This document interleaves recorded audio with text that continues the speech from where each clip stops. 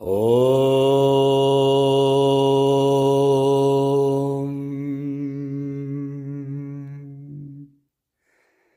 Brahmanandam Paramasukadam Kevalam Jnanamurtim Dvandvatitam Gangana Sadrisham Tattvamasyadilaksham Ekam Nityam Vimalamachalam Sarvadi Sakshibhutam Bhavatitam Trigunarahitam Sadgurum Tam Namami. Hello, welcome. Pay very close attention to these teachings. They are from a work of Adi Sankaracharya, Vivekachudamani, and it is Advaita Vedanta. So these are the teachings that you find in the scriptures. They are according to the scriptures. So pay very attention to these teachings.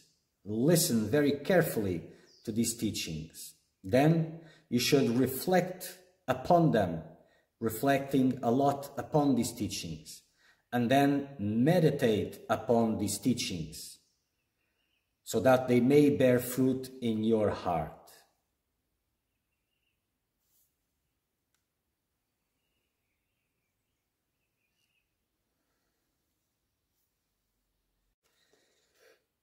Continuing, verse 428. He is of such established understanding who feels the blessed state always and has almost forgotten duality. He is called a Jivan Mukta, free even in this world. So the one who is of established understanding, like explained previously, is always tuned there. And who feels this blessed state always and has almost forgotten about duality. It's such a dim concept that he doesn't even perceives it. Almost none. He is called a Jiva Mukta, the one who is free in the body, even in this world. So he whose intellect is merged in Brahman, who though wakeful is yet free from the effects of wakefulness, and whose knowledge is free from desire. He is called a Jiva Mukta, free even in this world. So, the one who has his intellect merged with Brahman, he may be awake as like others are perceived to be awake, but he is not subject to wakefulness because he is constantly tuned with Brahman. So, the normal things of wakefulness, investments, desires, all of this, they do not touch them. And whose knowledge is free from desires. Even seeing the objects, desires don't rise, because he is established in the source. The noise of the world is pacified in him. Though with part, yet he is without part. Whose heart is without anxiety, it receives no impression. He is called the Jiva Mukta, free even in this world. So the noise of the world is pacified in him because he doesn't resonate with that noise. Though with part, yet he is without part. Meaning, even the body is a part of that world, that body, and that body is performing whatever is to be performed by that body according to that story, to that world which is not real. He is without part because he is not identified with the body. He is constantly tuned. So it has a part, but yet no part.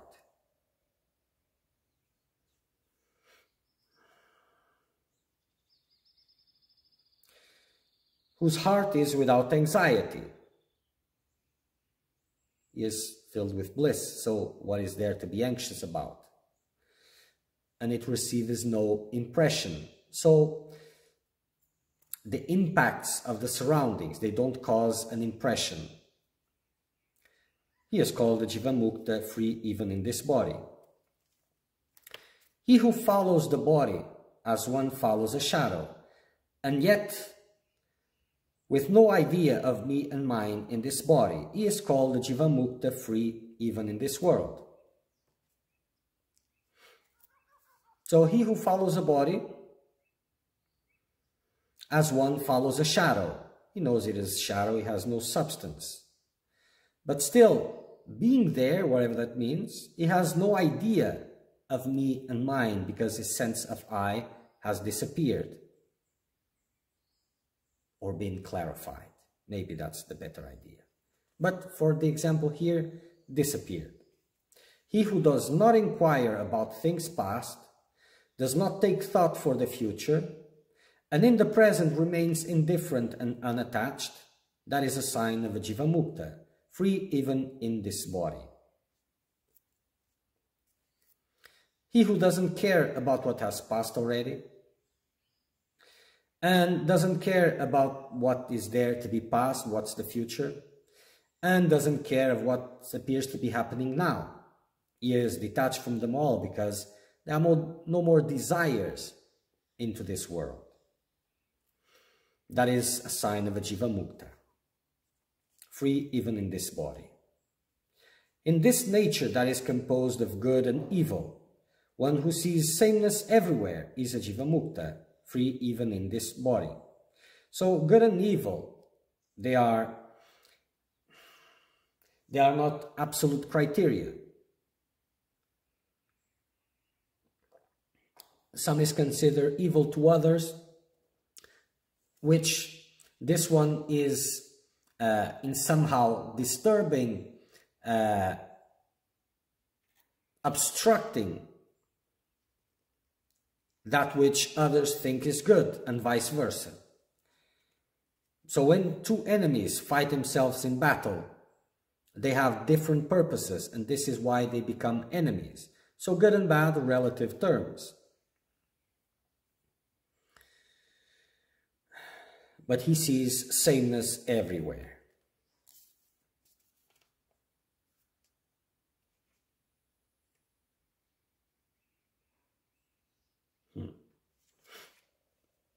He who remains unchanged in pleasure or pain, that is a sign of a Jiva Mukta, free even in this body. Well, pleasure is not something new because he is immersed in Ananda. And pain, well, how can it be felt if he is in Ananda? But even if felt it, he knows that it's not real because he is reality. He whose heart is filled with the blissfulness of Brahman, regardless of internal and external things, that is a sign of a Jiva Mukta, free even in this body.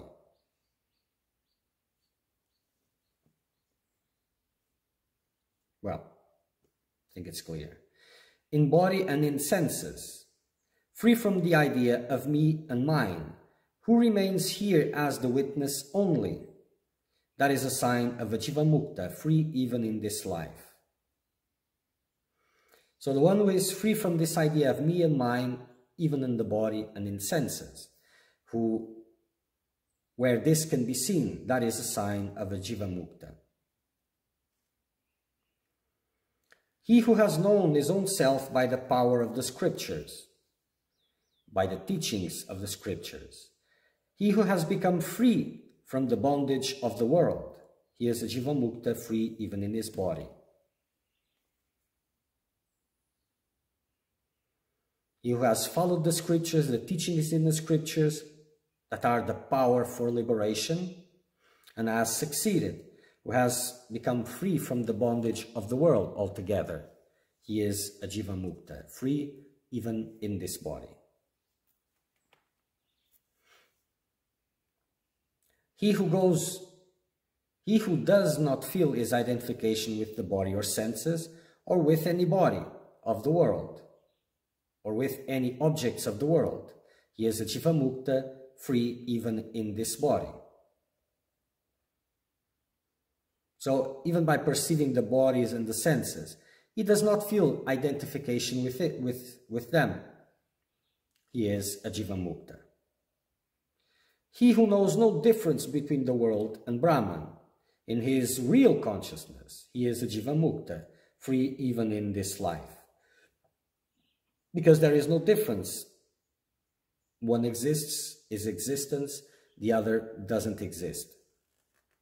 So only Brahman is seen by the knower of truth. Being worshipped by the good or ill-treated by the wicked, who remains the same always, he is a Jivamukta, free in this body. So the good may worship the Jivamukta, and the bad may treat him badly. Who remains the same. By remaining the same, that is the sign of a Jivamukta. Who doesn't react in one way to being good treated, worshipped, and the same when he is being ill treated. He still is indifferent to both.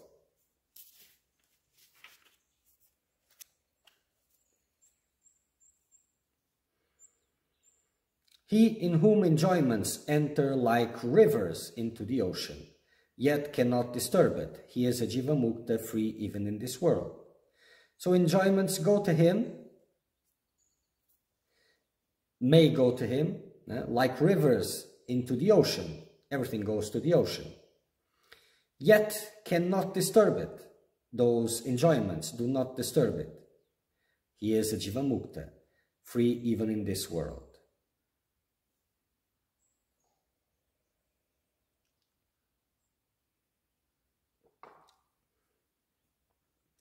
He who has known the reality of Brahman cannot be like one of the world. He cannot do things as before. If he does, he has not known the reality. He is deluded. So everything changed after realization. Maybe not the actual, what is observed by others, but from him is completely different from his point of view. So he cannot do things as before because he is not deluded and he is doing nothing actually. He cannot engage again in his old habits because old habits were about satisfying the character and all of this. Because he sees the oneness for all time, there's nothing new to acquire. His desires cannot be felt. They have no substance. Even if they appear, they couldn't subside. Even a very lustful man feels no desire when he is in the presence of his mother. In the same manner, a man is free from worldliness if he has realized Brahman, the infinite self. The scriptures say, even the meditative are conscious of the externals. Okay, this is nature of prarabdha. Now, the scriptures say, even the meditative are conscious of the externals because of prarabdha, the result of past actions.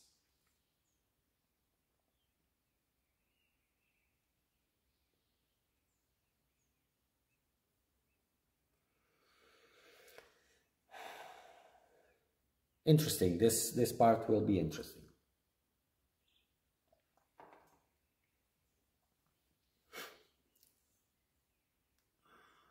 So the story, the body, sensitivities of the body will understand this.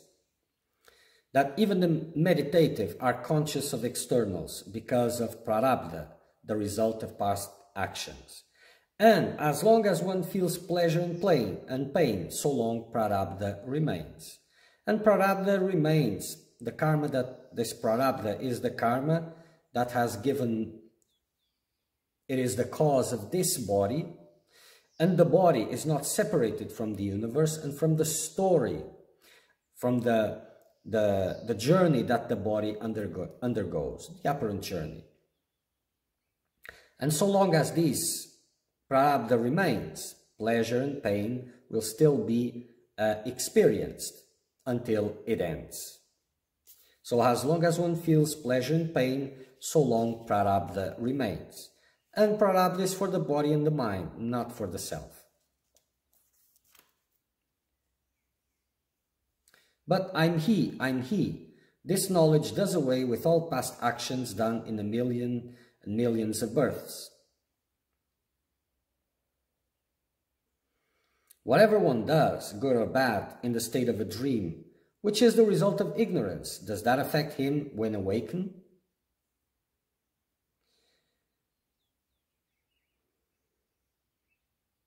Supposedly not. One who has seen his own self, which is always free from all contact, indifferent to everything, though in him he is never attached by action, whether past, present, or future, as the sky is never attached to anything. So actions done by the awakened one, they do not bind him. It is according to prarabdha karma, the karma that brought forth that body and its story. So this is not his karma, and the actions, the fruits of these actions do not bind them also.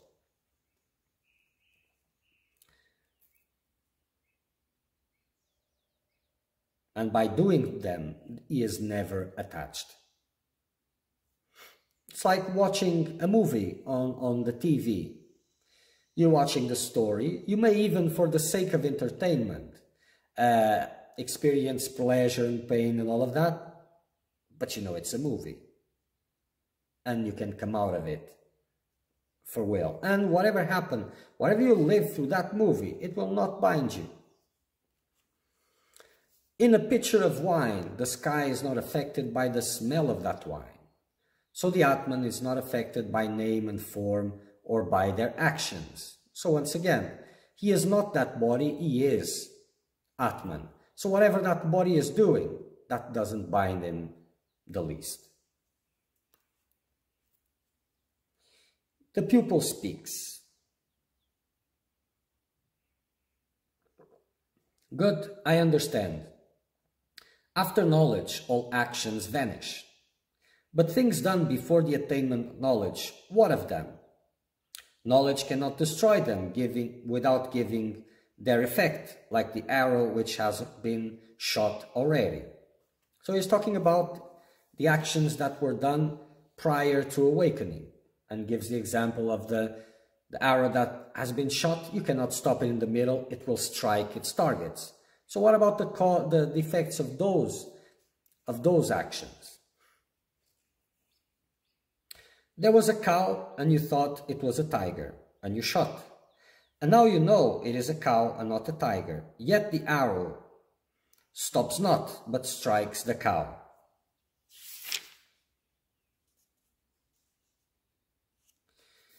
The master speaks. Yes, you are right. Prarabdha is surely very powerful. Even to the knower, it will bring effects. Because the fire of knowledge destroys that which has been stored up and what one has yet to do. But what is done, it cannot destroy. But those who stay in the consciousness of oneness with Brahman are never affected by these three. They are Brahman without qualities. So again, the nature of prarabdha. So the karma which is giving fruits, which has bring forth this body, the story of the body is included. So the experiences that the body has to undergo, all of these things. And the short-term karmas, and not long-term, because those will be born, those will be burnt and will end with this body. But those short-term karmas, and the karmas that have been, which are in accordance, which are a part of the prarabdha karma, that give birth to this body and then will end it also. So these, they will have to be lived, experienced, good and bad. But the knower of Brahman is not affected by these, even if he appears to be externally for many reasons, but he is not affected by those. Therefore, it is not proper to speak of prarabdha, which belongs to the upadis, for him who remains in Brahman alone, as it is not proper to impute the things of a dream to a man who is awake. So, this is a very good example, to impute things of a dream to a man who is awake. So, the man in his dream made something that wasn't correct, and when he wakes up, there's no point in saying, oh, you did this in your dream, so you have to pay the price. It was a dream, it's not real. So, in the same. So, speaking about prarabdha, prarabdha karma is of the body and the mind, not of identity. Identity, when released, when free, has nothing to do with this body or mind. So, whatever is undergoing, it has nothing to do with the Atman.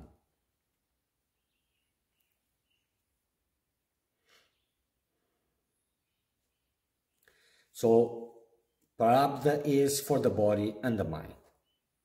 One who is awake does not identify himself with the body, or the senses or actions of dreams, but stays in his own wakeful state.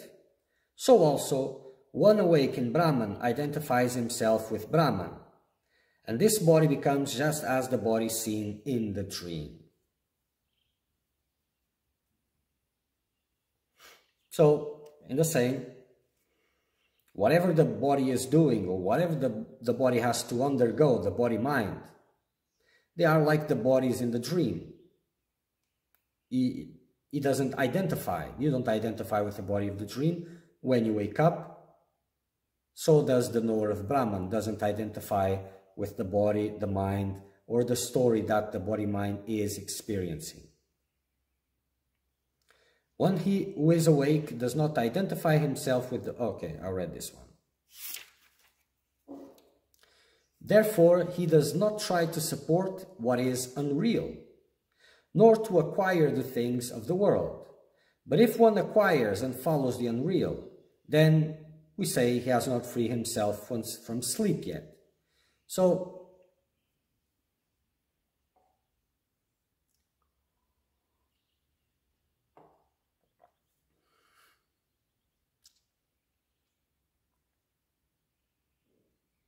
therefore, he does not try to support what is unreal. He knows the nature of the body-mind, so he doesn't try to support it, nor to acquire the things of the world.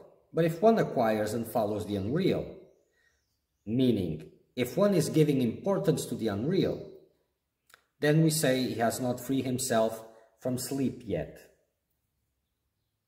So he who stays in the Supreme always sees nothing else.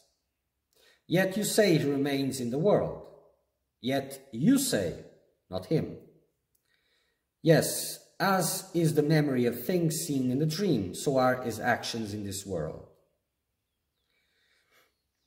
So this is a good example. It is comparing the actions of the awakened one to the memory of the things which was done in a dream. How thin they are, because the dream is seen as unreal, and then it's the memory of that unreal.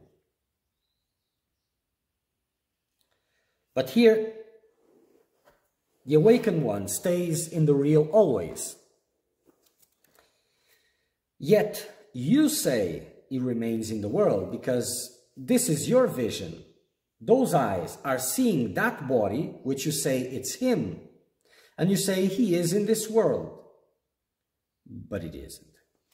This is what you're saying. This is what the dream is saying.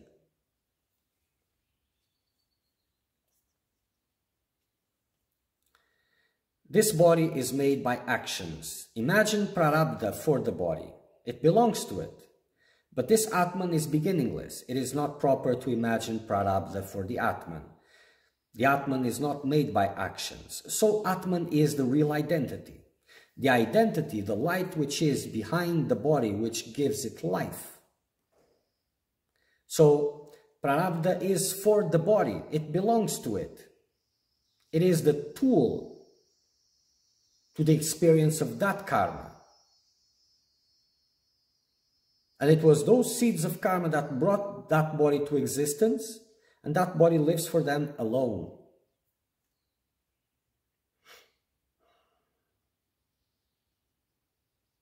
But the Atman, the identity, which has no more confusion with the body, is free from that altogether, from the body, from its prarabdha.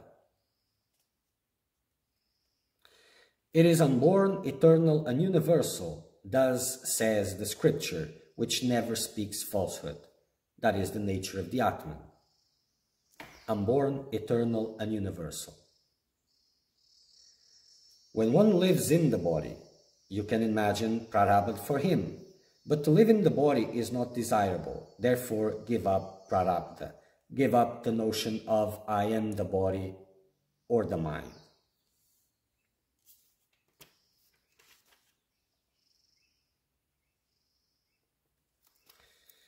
Again, to think of prarabdha even for the body is ignorance.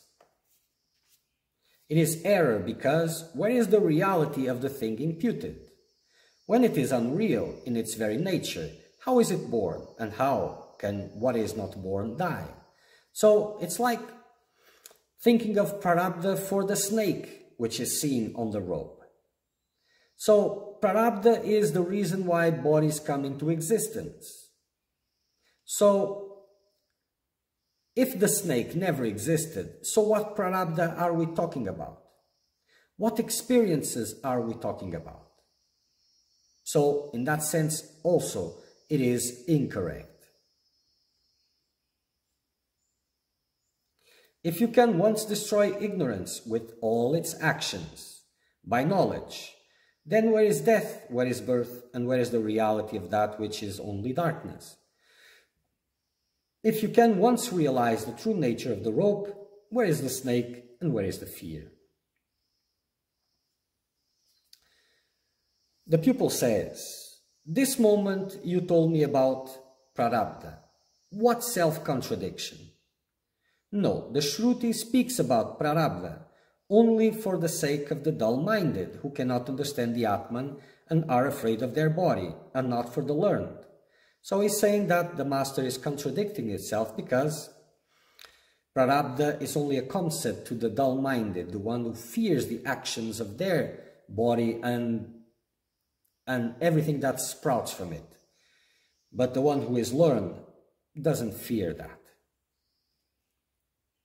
And we now continue in the next one. Om Purnamada Purnamidam Purnat Purnamudachyate Purnasya Purnamadaya Purnameva Vashishyate. Om Shanti Shanti Shanti.